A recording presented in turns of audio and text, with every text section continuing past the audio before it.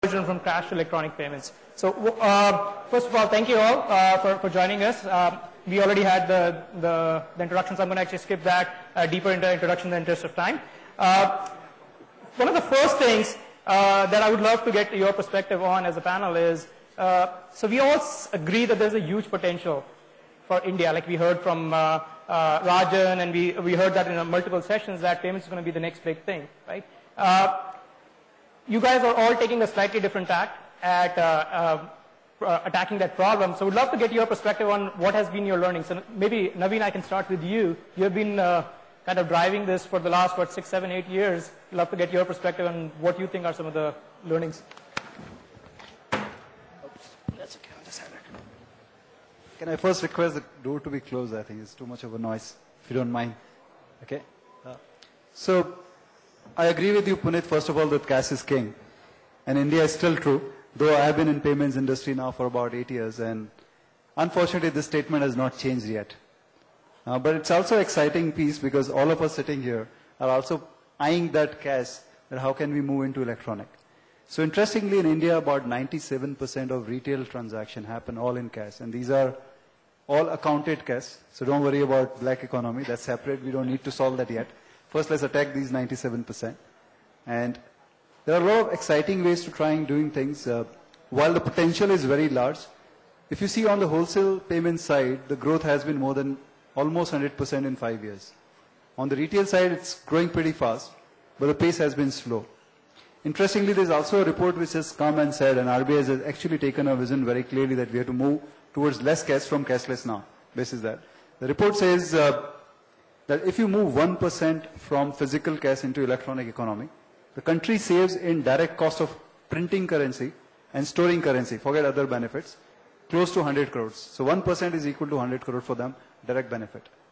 So there are huge incentive for all of us to do this business from a multiple perspective, not just from a business perspective. That's great. Well, I'm going to come back to, you say it's been still slow, I'll come back to that question, but let me actually ask Jitendra. Jitendra, you are taking a different tact at kind of driving electronic payments, which is so far looks like purely digital, right? That's right. What has been your experience and something that you'd like to share with the audience? Sure.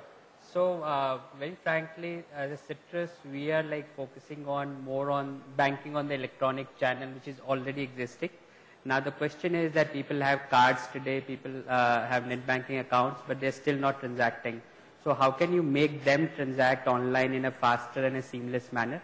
And that's the approach as a company we took, where we said, when we used to go and meet merchants, every merchant used to ask us 3 years back, why PayPal is not here in India? Why Google Wallet is not here in India? Is the regulation stopping them, or what exactly is the problem? So we said, okay, there is an opportunity to build a local PayPal in India, and that's where Citrus came into existence, where we sort of opened a wallet for the people, and the consumer could transact across merchant websites without the needing of going through 5-step checkout process, without the needing for entering the card data again and again. And we are, so initially, very frankly, we faced a huge resistance in the market, where a merchant was saying, no, it's my consumer, I will not allow. We just broke our head explaining to the merchant, saying that first let the consumer transact, then you claim it's yours or his or who else consumer. And that's where we put our bets on, and now we are seeing a fairly good adoption, where the consumers are adopting this, they are becoming more and more comfortable because the consumers are seeing the brand at many merchant sites. So you know the initial apprehension, okay, should I give my card, should I give my card data to this guy, should I not, should I enter, should I not? So we are sort of taking away that particular pain from the customer angle and making their transaction more seamless. Just to kind of dig a little bit deeper in that, so what do you think is changing that people are becoming more open to adopting these electronic payments? Sure. So I would say it's more of a trust aspect. So when a consumer sees first time, and suppose the XYZ sites, so like today if I look at it, like there are, in country there are like 20 odd sites which ask them to save the card data on their individual sites. But they're not thinking from a consumer perspective. Like, I will not name the company, like the travel companies are saying, save the card, next time your travel purchase is faster. The e-commerce companies are saying, save the card, next time your e-commerce purchase is faster. The recharge company is saying so. But think from a consumer standpoint, he's saying, to how many people should I give my card data? And is it safe, not safe? This guy is into selling business, this guy into recharge business. Is he capable of controlling my card data in a secure atmosphere? So from that perspective, when a consumer was seeing citrus at merchant 1, merchant 2, merchant 3, so of course the consumer is not signing it at first go. So he's seeing 5 or 6 times, and then we see the sign up happening from the consumer side, and that's making him more and more comfortable, because the next time he realizes, okay, there are 1,000 odd merchants where he's going and can use his stored account everywhere. It's kind of taking a more consumer approach is actually helping driving that adoption. That's right. I'm going to actually move to you, Vikram. You guys are trying to encourage the move away from cash on delivery to card on delivery. How are consumers reacting to that? What has been your experience so far with that? So first of all, the solution of moving customers from cash on delivery to card on delivery doesn't really address the problem of COD. So I just want to make that clear. So this is not a solution. Still, the same cost applies to you guys. Absolutely. So the lack of commitment to a purchase still applies, because upfront, customers choose to pay by COD, and then later they choose to pay by card when the goods are delivered. Huge benefits. So the 3 most important benefits that we've seen is, it takes away the need for cash management by our logistics team. And that's a huge benefit, because, believe it or not, our delivery associates are really smart and they know how to float money around, right? So it takes away the need for cash management. Secondly, it takes away the need for delivery associates to, have exact change ready when they deliver the goods. And again, this is a huge issue affecting the productivity of our delivery workforce. More often than not, you end up going to deliver a package to a customer. You actually have to drive that customer to an ATM to get the money, to get paid. So again, the productivity gets lost, so it addresses that issue. And from a customer experience standpoint, again, they don't have to have exact change, right? So that completely goes out of the door. So do you see more people using card on delivery as you're giving them the option? Yeah, so it is growing. I wouldn't say 100% are using. So, but we've seen adoption rates anywhere between 10 to 40, even 50%, 10 to 50%. So what that means is, in some areas, we've seen 50% of the customers actually use a card at the time of delivery. And again, we haven't done any hard analysis on this, but we feel it depends on one, card penetration. So, for example, in Bangalore, in Delhi, the card usage is very high. Secondly, it also depends on software issues like, promotion and, the delivery associate making sure they're aware of that option. So you guys have just launched it a few months back, and you're already starting to see some good Absolutely. So we've been live maybe a little more than a month, and so it's live in more than 20 cities now. Kunal, when you and I spoke, right, I invited you to the payments panel. You said I'm not a payments company, right? You are taking a very, very different approach to really driving electronic transactions. Your transactions are all pretty much 100% electronic, right? Could you talk a little bit and tell the audience as to what you are doing to kind of really promote electronic payments? Sure. I'll take a step back onto your first statement when you said payments is the next big thing. I think payments became the next big thing when currency was invented. I think payments became a big thing at that point of time. I think the question is the behavior change that we are trying to drive from a cash to electronic. That is the thing that is being discussed over here. And I will step back and talk about human behavior. We do not change anything unless a strong reason is given to us, right? I do not buy the justification that there are not enough cards, not enough payment instruments. If that was the case, IRCTC would not be doing 6-7 lakh transactions a day, or Ashish would not be selling a cricket match sold out in 4 hours. We are failing to give reasons to customers to transact. We are just assuming that just because I've opened up a store, everyone should pay. It does not work that way. I would like to ask this audience over here, how many of you have bought a physical good in the last 30 days online? A physical good? Many actually. Yeah. All right. It's still more like 50%, and this is the panel at NASSCOM for the conclave. All right. Take this to a wider audience, it'll be probably 2%, 3%. There is no reason to come online and buy, right? I believe there are 2 ways one would change behavior. One is I have the need of changing this behavior, or I have the greed of changing this behavior. All right. The need is IRCTC. You have a choice of standing in the queue at the stadium or at the railway station or figure out a way to learn transacting. Like my dad learned to transact because he just had to learn it because he wanted to buy train tickets. And you talk about greed. You give me a 10% cash back, I'll figure it out, right? The point is it sustainable? Yeah. Right? So at Freecharge, what we did is we married need and greed. So we took a recharge and married it to couponing, kind of invented a model in India. We are probably the first proud company which is copied by 6 companies in India.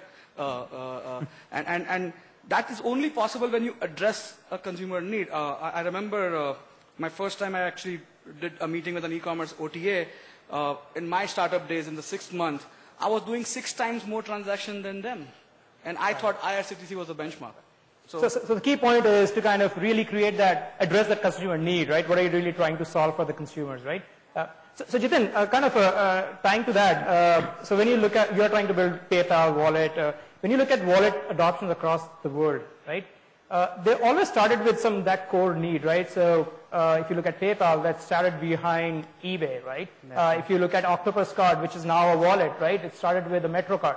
What do you see is that need in India that would really take us to the next level from a wallet perspective? Pretty difficult question you are asking me, but very frankly, when I look at the market, and the Indian market is very, very different from other markets in the world. So like if I look at the e-commerce, whether there is any marketplace which can lead to creation of wallet in the country, personally I don't feel so. The reason for that, if you look at the 70 to 75% of the transactions are COD. So those customers are not paying online. And out of the 25% customers, the 40 odd % are net banking. That leaves the card customers. And out of those card customers, only 1 out of 6 or 1 out of 7 will create the wallet. So from that perspective, it's difficult to achieve a scale if you have to bank only on the e-commerce. Similar way, Kunal, I'm not targeting towards you, but if it is a recharge, personally I feel the value of the customer is just $50, $100. So that also, while there is a need for the customer to come online, but whether he will actually put up the money there, say $1,000 for a bus ticket purchase, I don't think so. So it has to be a multiple combination of multiple options where the acceptability is at multiple channels, which sort of has the need. So it could be recharge, it could be the organized cabs, it could be movie tickets, it has to be like now the metro is starting in the country, and it has started in Delhi, it is starting in Bombay now, the Bangalore is starting. So I think the combination of all these factors, the company which is able to capture all these categories pretty quickly and pretty swiftly would be able to create a wallet. Actually, you asked a very interesting question, and I tend to agree with that most large payment companies, whether you call them card or a wallet or across the board, they always had one large application. And I fully agree with what Kunal mentioned about need and greed. I mean, I call it convenience and let's say cost. I mean, cost could be either a positive or a negative. And of course, we're assuming that the trust and credibility is already established, otherwise nothing starts. I would also like to add, India is divided into 2 parts. From a financial payments perspective, you have people who have bank account, so they can use net banking. Of course, a very small portion of them use it. Then you have a debit card, which is around 13%. Then you have a credit, which is about 1.5%, and keeps going between 1 to 2% depending on the overall credit profile in the country. Now, it leaves you about 80% of population who today have access to technology. They have phones, they have internet, they have cyber cafes, they go to office, colleges, they have access to internet. And this is where all the examples you said, our own history has actually built upon these needs. We started with the DTH platform, where there was a need to collect from every householder money, which in absence of a person going every month, how would you collect money from them? From there we moved on to IRCTC, where we are the largest currently today amongst the non-bank and bank put together. So we actually looked very clearly that if there is a need, consumer will find a way. And actually, though Viswas said 1,000+ cities, actually more than 3,500 cities we are seeing transactions where we are already present. So actually it's beyond district headquarters. So I fully agree, it's not about having a card, it's not about having a bank account. It's about having a right value proposition for a customer. Is he getting benefit? Is he getting saving his costs? Is he really finding it? Technology is all about time and geography distance, right? Is he really able to reduce that? And that's what is impactful. If you deliver that and you make sure that there is no compromise on a trust and credibility. If I give money, it actually got recorded as a debit and credit. It's as simple as that. Sure. If I reloaded, it actually showed that yes, it is reloaded. If I paid, well, it's been an interesting one. And then there are a lot of innovative use cases like transit toll is still yet to be proven, fundamentally because of business model reasons, not because of that the technology can't be made or not because that it can't be delivered. It's primarily, so to give you one example, why can't there be an octopus in country at this stage, unless the government thinks very differently? Octopus or Oyster card, if I give you another example in UK, they were possible in those countries because the ownership was taken by the owners of those transit solutions, which is government behind it. For an example, Oyster card in London was issued by, under the mayor of London, who is a single entity who controls both buses and tube system, as they call it there. So they could roll out a card, they spend money to invest to create infrastructure. Now here in India, if you go to any authority, if I give example of BST in Bombay, we would go, we want to do a transit card for your BST. Now the first question would be, okay, you want to do it, go ahead, do it. We will not give you a single paisa. You want to invest, you invest. So the biggest beneficiary, if they are not going to invest, how is your property going to be safe on those buses? How is your customer going to value it? So the issue here is that if the biggest beneficiary don't invest behind it, is it a right business for you to go after and create that solution? While there is a solution need, while everything else can fit in, but in absence of such ownership taken by the right authorities, this model cannot flourish. Hopefully it will change as more and more privatization is going to happen. So from these online sites, so again, while there are two divisions on the customer segments, there are also two divisions on the type of transactions you do.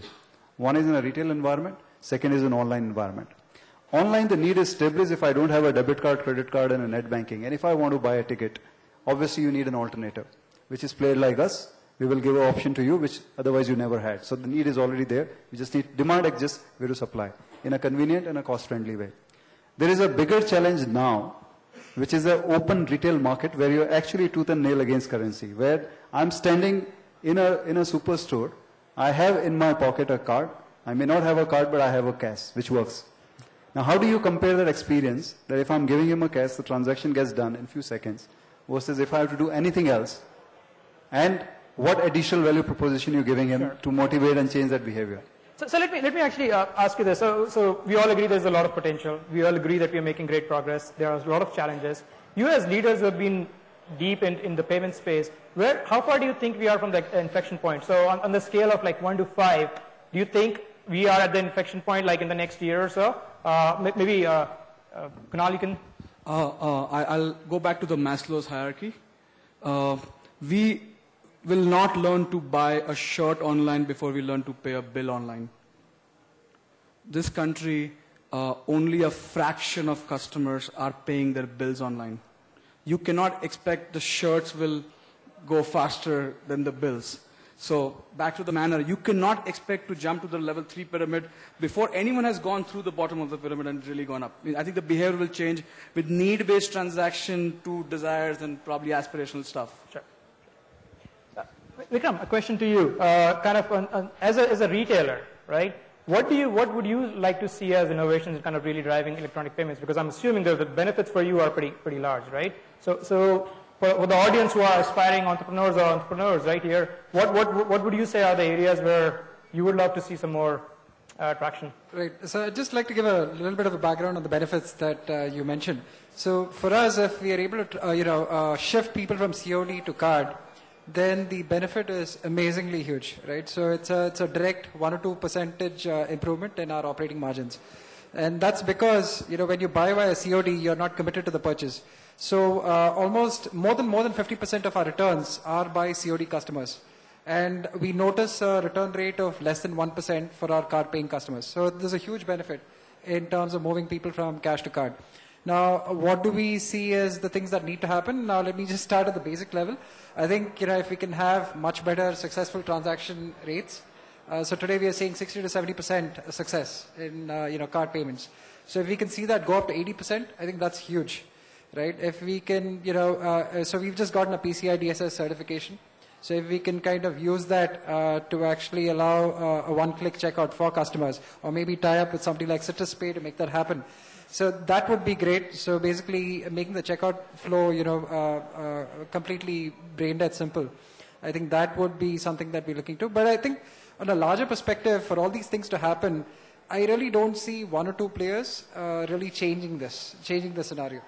Right? A lot of people kind of... Yeah, and a lot of the solutions that are coming up in terms of recharge that work well for low ticket purchases, but for sites like us, we don't see that working very well right now. Maybe that'll change, but right now we don't see that scaling very well in terms of higher ASP purchases.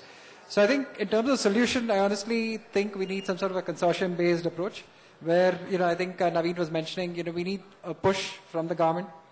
You need the government in it, you need the banks in it, you need the telecom companies in it. Again, to get over KYC, you probably need Aadhaar in it, but you need a consortium-based approach. That's great. Well, so we have about 8 minutes left, and I'm going to actually pick that up a little bit and ask one of the panelists to actually dig a little bit deeper, and then we'll keep 5 minutes for the open session. So Naveen, India is as you mentioned, we need some support from government, and India is a very regulated country when it comes to payments. What would your thoughts be, suggestions be to the government, the RBI, and Aadhaar, and we have actually a session following up. What would your request be from them to help and to kind of grow this ecosystem? So I think regulation, which has come, in our last 8 years, we saw regulation came out 4 years back. So first 4 years with no regulation.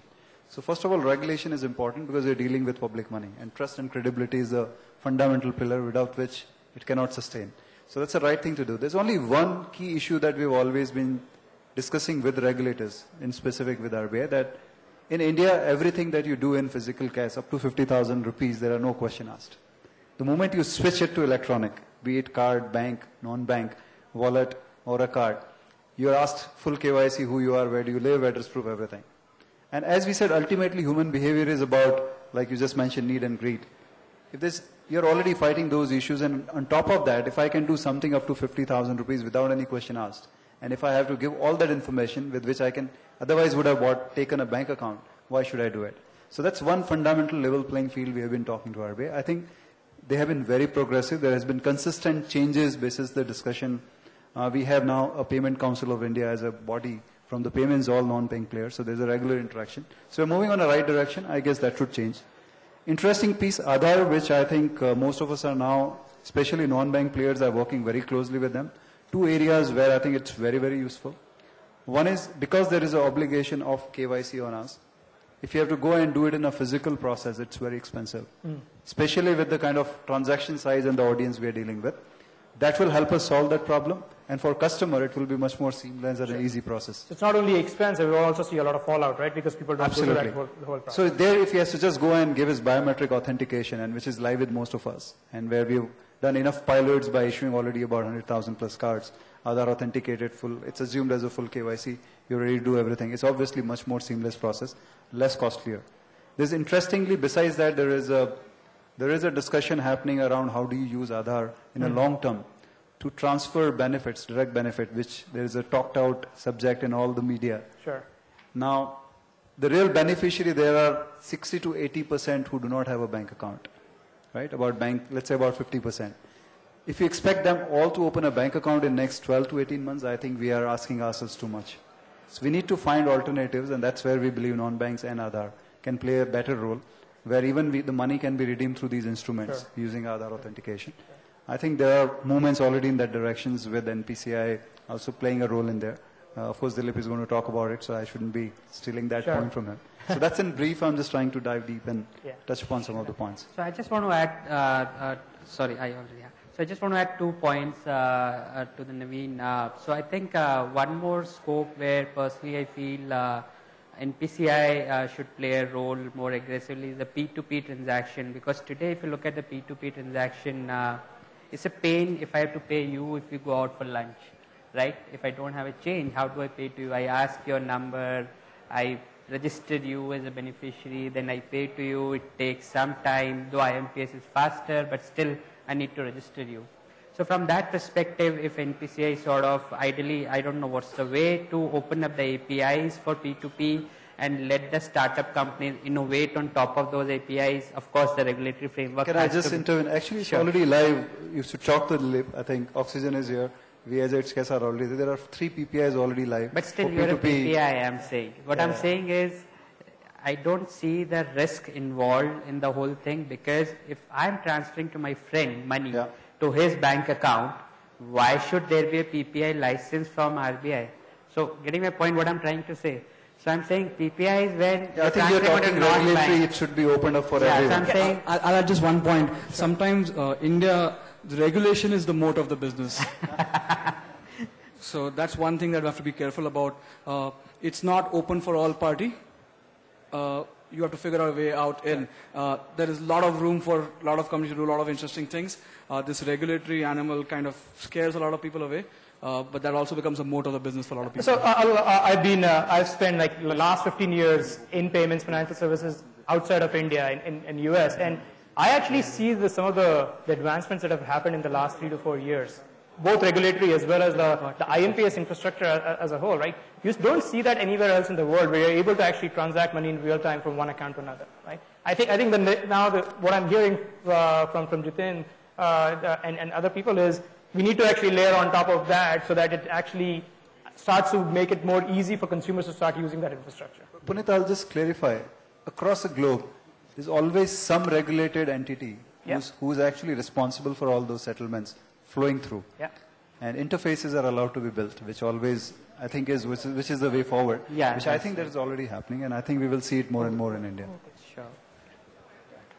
Well, so clock here is, I thought like we had 2 more minutes, but we are actually 8 minutes over. I was hoping to actually open up some questions for the audience, but unfortunately we're running late and we have another panel waiting. I wanted to thank you all for coming here and sharing, and thank you audience as well.